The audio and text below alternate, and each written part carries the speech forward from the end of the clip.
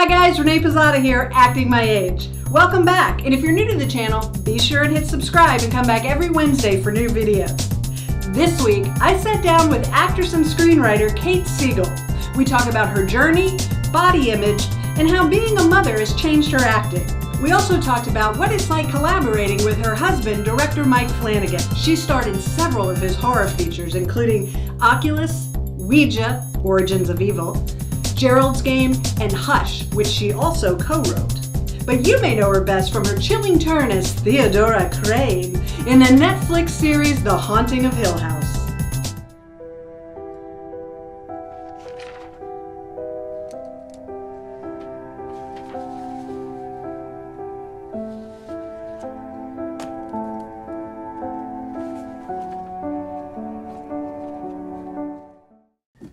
Where'd you get those, Allie? At the mall. Practically begged me. She has to be like her cool Aunt Theo. I did not. Nope. You're finishing the Brussels sprouts. You're on fire today, Mom. Watch it, Captain Lame. Both of you. They're delicious. They smell like cat piss. I said watch your tone. Kate! Hi. Welcome! Welcome. Thank you so much for doing this. I really, really appreciate it. Oh, my pleasure. It's so funny. We were just chatting before this started, and to see us drop into like professional on camera mode. Hi, how are you? Tell me, where are you from? I grew up outside of Washington, D.C. in Rockville, Maryland.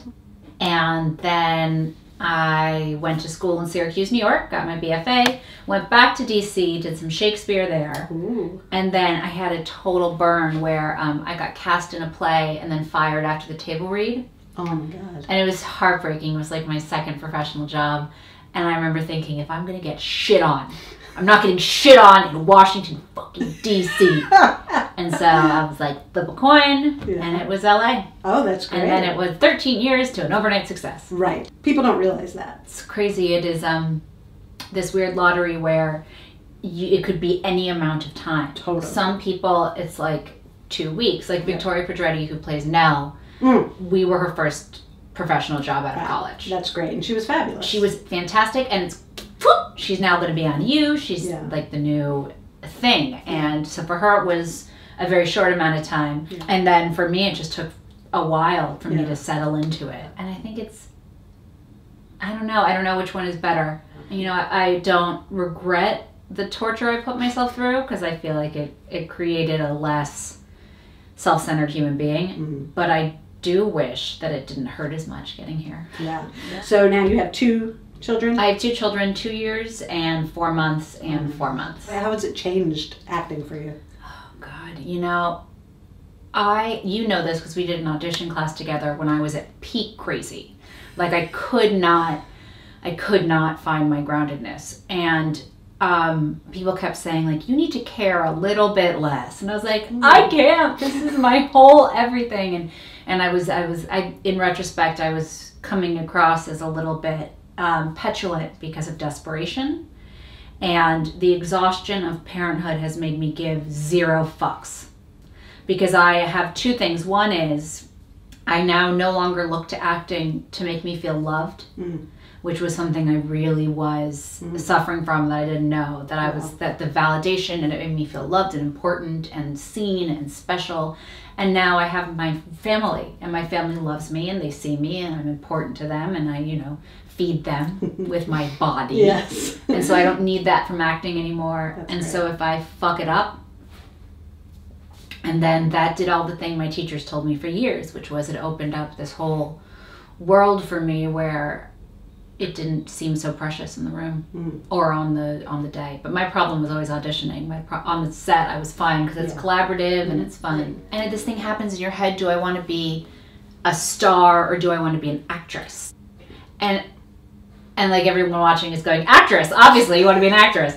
But like really, like you sit with that for a second and go. Because I remember the day when I accepted that being an ingenue movie star, that window had closed for me. That I was never going to be a 23-year-old like Jennifer Lawrence. And that window was done. That was not going to be my path, and having to let that go. And I wonder what would happen. And then like my whole life opened up because I stopped trying to be something I clearly wasn't.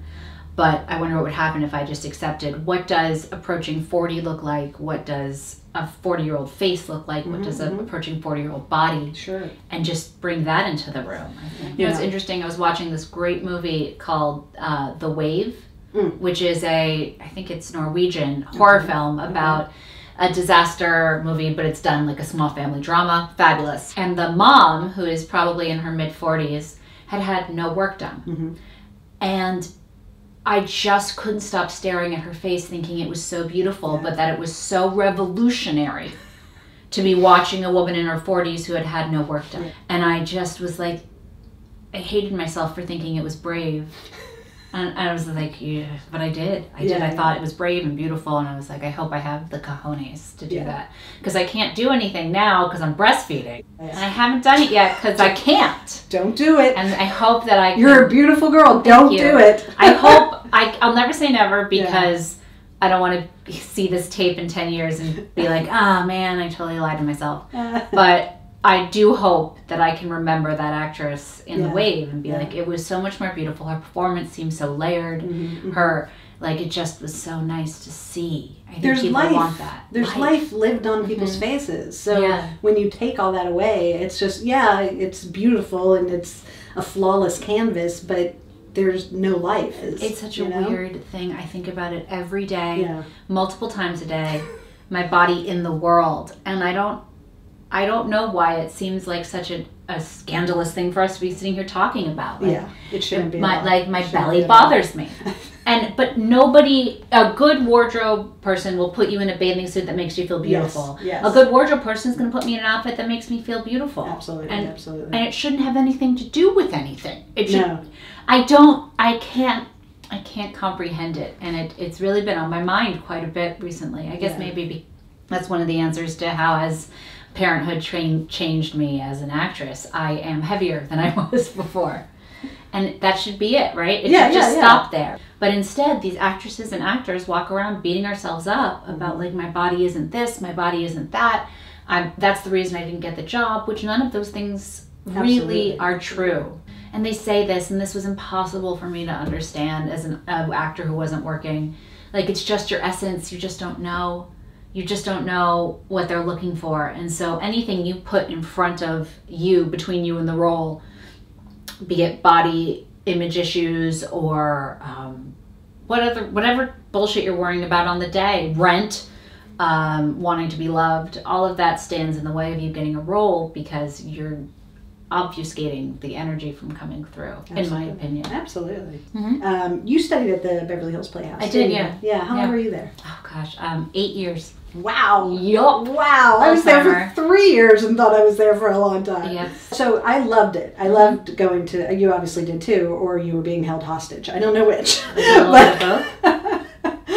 But I loved it. And it was so immersive. The only problem I had with it is that I didn't do anything outside of class. It was so all-encompassing that I spent the first 3 years just doing that. But I cultivated a lot of relationships, people I'm still in touch with. I met my husband there. Yeah. You know, I mean, there's a lot of stuff that came out of that. How important do you think acting classes are? Hugely important. Yeah. For me, the BHP was a conservatory-style experience for the first 4 years. Like you said, I didn't really do anything else.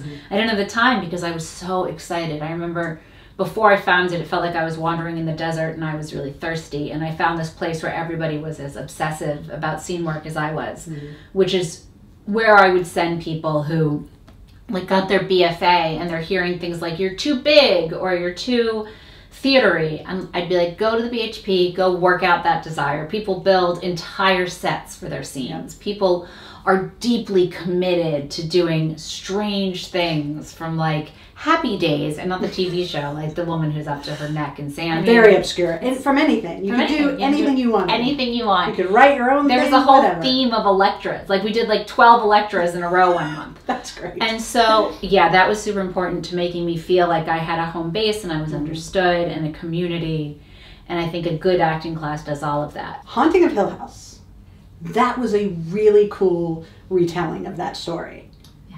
How involved, did Mike write that? Mike wrote it. Okay.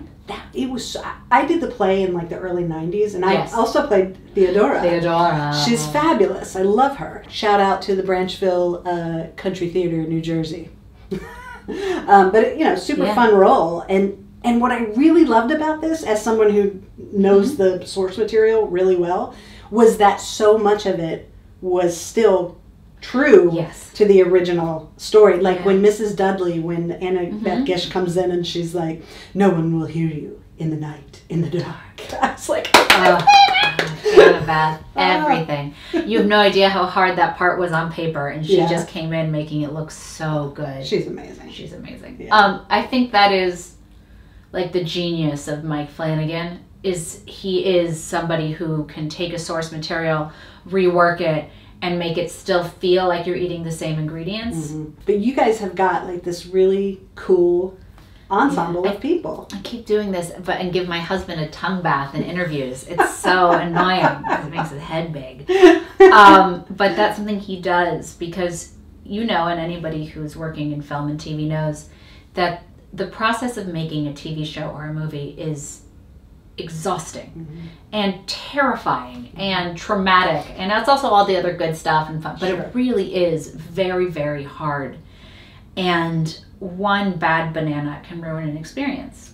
And Mike is very protective of his sets and very loyal to people who show up ready to work and fun to be around and easy to work with. Those people are rare in this industry. People who can leave their ego at the door and who are collaborative and prepared and talented, and that's all the way from like set PA to number one on the call sheet. When he finds them, he keeps them, and that makes his sets specifically a really exciting place to work. So people will turn down other jobs to get back on a Flanagan set because it is such a protected, safe space. And when it's not working like that, Mike takes it very personally. How is it working with your husband? You've done it a lot. Yeah, we love to work with each other, you know, and it is, I feel lucky that I got to marry the most talented and kindest person I've ever met. Like, I think he is, if I wasn't his wife, I would be a huge fan, like a fangirl fan. I'd be like, I would be a super stalker. And so I feel lucky that he felt similarly about me. And then I get to be with him, and the family travels. That's great. Yeah, and I sidestep to my greatest fear, which is auditioning. Yay! And dying alone! That's amazing. There you go. 2 birds, 1 stone. Last question. Yay. What's up next for you? So I am going to get my child weaned, and then I'm going to continue to audition until somebody puts me in something I like. And so I'm being pretty picky right now because working means I'm away from a newborn baby. And so it does have to be exceptional. And I'm not looking to play wives or mothers right now. I'm looking to find something weird. And so I told my reps to send me all of their crazy shit no one else will do. And so I'm looking for work right now until they decide who they want back for Haunting. So that's coming back. Haunting got its 2nd season pickup. Wow. And it is, it's going to be anthology style. It is The Haunting of Bly Manor, which is Turn of the Screw by Henry James. Gotcha. And it will also pull in a bunch of other Henry James short stories. Because he wrote a ton of gothic horror fiction. Oh, that's amazing. And so there may be familiar faces, but the cast hasn't been announced. So no one can say anything for sure. Well, that's it for this video. If you like what you saw, give it thumbs up. Be sure to subscribe and come back every Wednesday for a new video. I'm Renee Pizzata, acting my age. Did you named your daughter Theo, didn't you? I did. Theodora, because I got pregnant during shooting. And because Theodora Flanagan has the same number of syllables as Alexander Hamilton. So there's so many good songs to be sung to, because there's a million things she hasn't done. She's just a little baby. I love it.